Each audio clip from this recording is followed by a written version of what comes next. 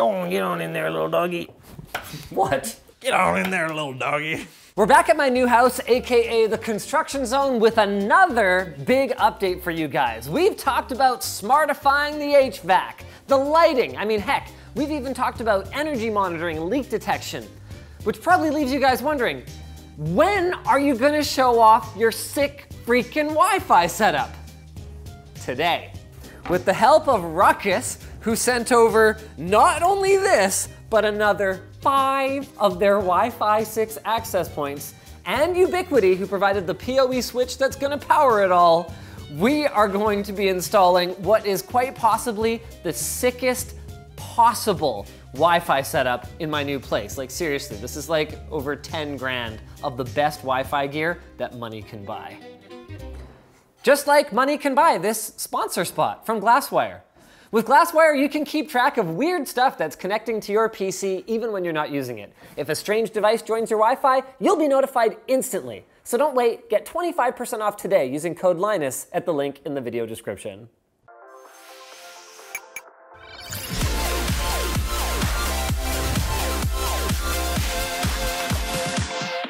This is the biggest wireless access point I think I've ever seen. And look at the cooling on the back of it. It can suck back, what, 55 watts? Something like that. With the PoE output on, yeah. That's crazy. Do you need an adult to hold it up for you? But before we get into the new gear, I need to give you guys a bit of backstory. Literally 6 years ago, I treated myself to a $1,000 Ruckus R700, with the intention of it being my end game wireless access point.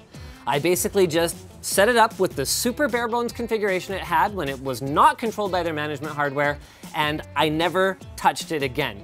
It was that rock solid. I seriously got more enjoyment out of that thing than I would have out of a Titan graphics card. Fast forward to last year though, and I had been getting a little fed up with running a single AP and not really having usable reception in either my front or my backyard. So I bit the bullet, and along with overhauling my 10 gig networking, I installed a completely overkill Ubiquiti Unify Wi-Fi setup. That was supposed to be Endgame 2.0. Unfortunately, this newer setup ended up having connectivity issues, particularly on certain devices, like my LG Smart TV. So after replacing some of the devices, updating all the firmware, replacing a whole bunch of the cables, I give up. The best experience I've ever had with Wi-Fi has been with Ruckus. So we're gonna keep using Unify at the office, but here at home, Unify switches, Unify cameras, they make really great stuff, but for Wi-Fi, we're cranking it up to 11. This is full 11, boys. Of course, you're probably wondering, what kind of Wi-Fi upgrade vlog is this if you've already installed the access point? Well, here's the thing. My old house was around 2,000 square feet and was easily serviced with 2 of Ubiquiti's XG series, or before that, a single Ruckus R700. My new house is more than 3 times the size, with a big backyard, a long front driveway that I'm gonna want Wi-Fi reception from so that I can control my smart garage doors, and on top of all of that, concrete between each of the floors due to the in-floor heating, which tends to seriously reduce your signal strength. Which raised the question, how do you even figure out how much access point you need for a space like this, aside from just making an educated guess? Well, there are a few online tools that allow you to upload a floor plan of your house, trace out the walls, and then play around with the positioning of your access points. Ruckus's tool, unfortunately, was a bit kludgy, so we actually ended up using Ubiquiti's Unified Design Center and settled on a plan with 2 APs on the upper floor, 2 on the ground floor, 1 in the basement, 1 in the garage, and 2 outside, bringing us to a grand total of, oh, I got the number wrong before, 8 access points. Sheesh. Let's start with our outdoor access points. We settled for T710s due to availability issues for the T750, with the main drawback being that, okay, it can only support, what is it, about 500 clients instead of 1,000 clients? And it's Wi-Fi 5. And it's Wi-Fi 5 rather than Wi-Fi 6, but this thing is still absolutely crazy. So you can decide, okay, do you want to have power over Ethernet and do your networking and power that way? Do you want to run SFP to it and then plug it into AC power? These things are designed really more for like stadium Wi-Fi. Or like a transit station. Yeah, something like an airport. Yeah. So we'll be putting one of these in the front and one of these in the back of the house. These are all about getting that range without the brick or concrete in the walls interfering with the signal strength. You put the twisty on the cord, you wrap it in the nubbin. Obviously, it would be a big problem if water got into this connection here. That's putting it mildly. There you go. Now with the rubber stopper on here, you click in the Ethernet cable, there we go. Then push in the rubber stopper and tighten this boy up. We're still gonna wanna leave a little bit of kind of a loop at the bottom of the cable.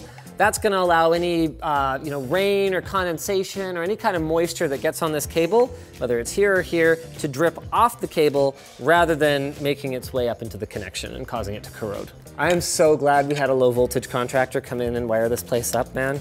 There's like, what is it, like 50, 60 runs? What is that? We have a tone and test kit that we use to trace cables at the office, but the toner is dead. I forgot that the Fluke can do tones, and it has like a selection of songs.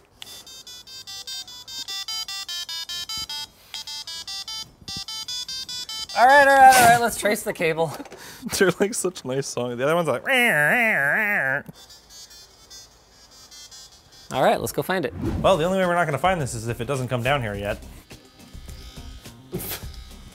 Not looking that great so far. There's a whole other bundle, chill out. Hey! Because we're in the mechanical room, we're gonna terminate to a female connector. So this is gonna go in a patch panel when there's a rack in here at some point in the future. So it's just a bit of a different process. Let me just get one of them in there. Then we can go ahead and line up all the rest of them. Oh, actually, no, we don't need the tester. We can just plug this right into the switch. Do you have a patch kit? Yes, you do. Awesome, thank you. Speaking of switch, we actually already had this one lying around. You're gonna get a different one, but Oh, we need more ports. Oh, that makes sense. Use the right-hand ports. Yeah, so these are PoE++. Let's go back up and give it a shot. Okay, the power LED's blinking now. It's, I think it's just booting up. Okay, here. Sick. It's drawing 4.4 watts right now. Cool. I think we can see it in the Unleashed one yet. Oh, I think so. IPs. It says it's offline right now. Yeah, I might just need a bit. Yeah, I think it's just booting up. Ruckus Unleashed is something that didn't exist back when I bought my R700, but basically it's their response to lower cost site Wi-Fi management like Unify. So it doesn't have the same level of control as if you had a zone controller, but it's not the kind of thing that you'd need for a home or even a small or medium-sized business in many cases. And it means that you don't have to buy a zone controller or pay for any ongoing costs. It's just the cost of the hardware and then that's it. Okay, so where do we want this stupid thing? Well, you're on a pot light now. No, I got this. Do sometimes you wish you were a taller guy? No, I wish I had a taller ladder, that's all. Oh, it's not that straight, you guys. It looks pretty straight from here. Definitely not. I can't believe I put that on the front of my house. Okay, my Wi-Fi from here better be amazing. It's so fucking ugly. 700 up. I gotta walk down the street though. Okay, we're probably a good 50 feet from the house right now. I have 3 instead of 4 bars now. This is on 5G, mind you. How's 400 down from here? Let's go further. Holy bananas. Holy crap, your neighbors are gonna hate you. 280, 285, 290. You can definitely see that our phone is starting to be part of the problem. Our upload is only 170, download 300. He's still going, let's go. We're on 2.4 gigahertz, obviously, at this kind of range. I got 151 milliseconds of jitter here. Really? 0.3 megabit per second, but hey, we're like almost a block away. I'm so glad the indoor ones look better than the outdoor ones. For sure. These are fine. Not only are they better looking, they're like way smaller. So these are Ruckus R750s. These are their top of the line. So these are Wi-Fi 6, capable of sustaining like 1,000 clients per device. And what we're expecting is single client speeds in the neighborhood of like 700-800 megabit per second. What we could have done was taken the 3 floors and gone 1 for this floor on this side, 1 for this floor on this side, and 1 for this floor on this side. If we were trying to save a buck, that would have totally gotten us covered. But that's lame. But if we want every room in the house to have ballin' Wi-Fi, I think, what is it, 2 2, and then 1 or something like that? There's 8 access points, 2 outside, 6 inside. Tone generator, analog tone. All right. Yes. Yeah. Hey, there it is. This is nice cable. It's really easy to work with. And it's color coded properly. Actually, we owe Infinite Cables a shout out anyway in this video, don't we? Yeah. Yeah, they gave me a discount on the cabling for my house, so discount thanks. is a bit of an understatement. Thanks, Infinite Cables. Appreciate you, fam. Go on, get on in there, little doggy. What? Get on in there, little doggy. And it's lit. So we gotta do 2 more. Have these already been? Okay, the cool thing about Unleashed is it automatically adopts APs. It'll just grab them? It'll just grab them. So now that we have one set up as our master, and then it's got automatic failover, it will just grab these new ones as soon as we plug them in. This is awesome. It just shows up, boom, online, no clients. So one challenge, there's supposed to be a wireless access point at the other end of this hallway, is that right? No, there's supposed to be one right here. Or just right outside but it's not punched through right now. But it's not through the ceiling yet. So we were kind of thinking maybe we'll just hook up to this one as a placeholder, or we could use that one. Where should we mount it? We could just put it like just here. Good enough. Oh, come on. You want me to get the stove? No, I got this. I will not be defeated by this. You ever wish you were just like 6 inches taller? Okay. Wait, this isn't even anywhere close to reaching that. That's why there's a patch cable. And that's why we're putting a female end on it. Oh, there you go.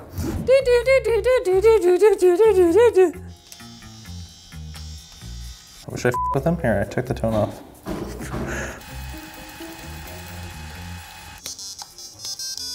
Got it.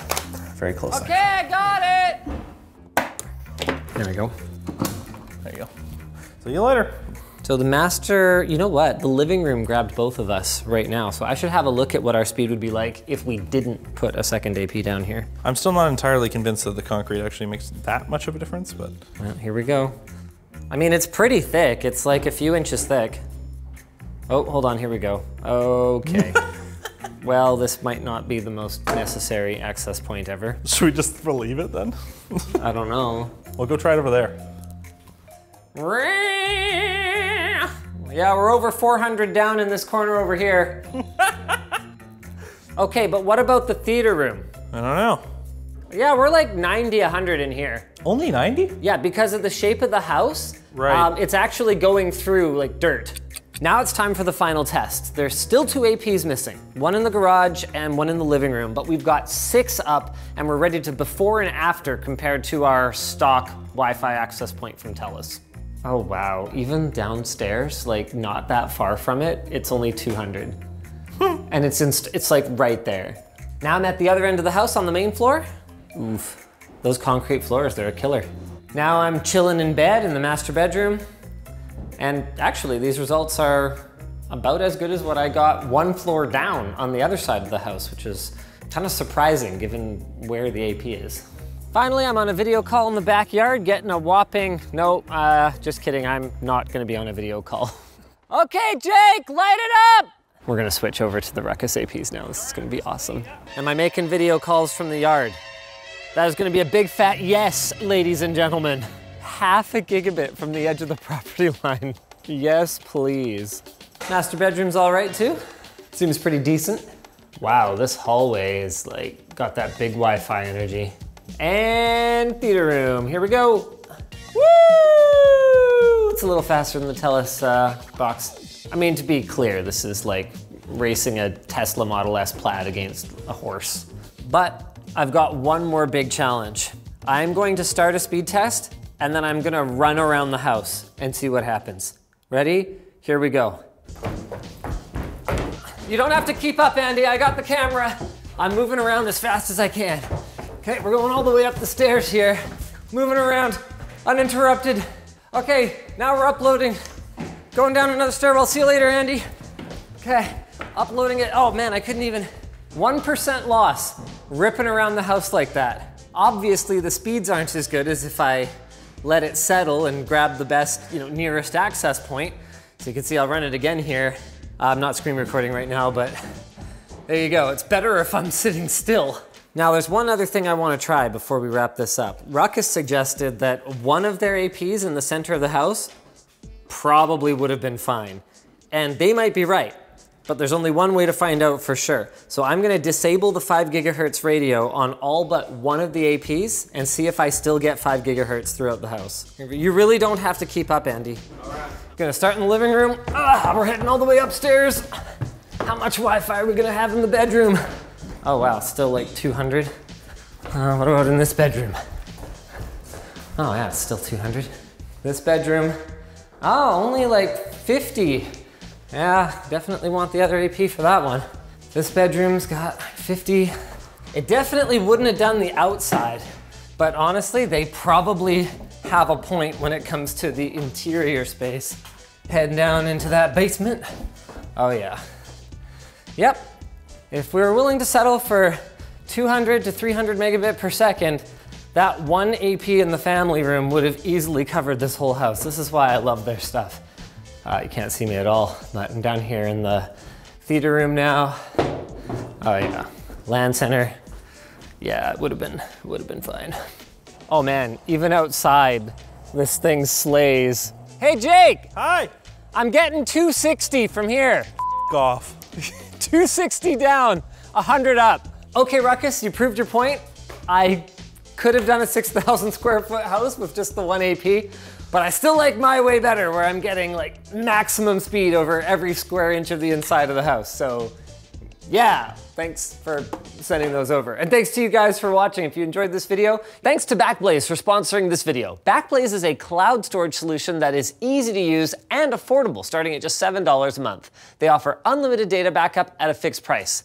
That's it. You can back up almost anything and restore your files from anywhere. They've got a mobile app so you can access them on the go. You can directly download them from the web. You can even restore them by mail. That's right. You purchase Restore via hard drive, they will overnight FedEx your data to you, you copy it all off the hard drive, then you return it to them for a refund. They've restored over 50 billion files for their customers and have over an exabyte of data backed up. So why wait? Get a fully featured 15-day free trial with no credit card required at backblaze.com/LTT. Try it out and start protecting yourself from potential bad times at the link in the video description. You know what? For a blast from the past, go check out my original review of the Ruckus R700 because the best thing about these isn't the throughput actually. On a per client basis, we've seen APs that'll do more throughput.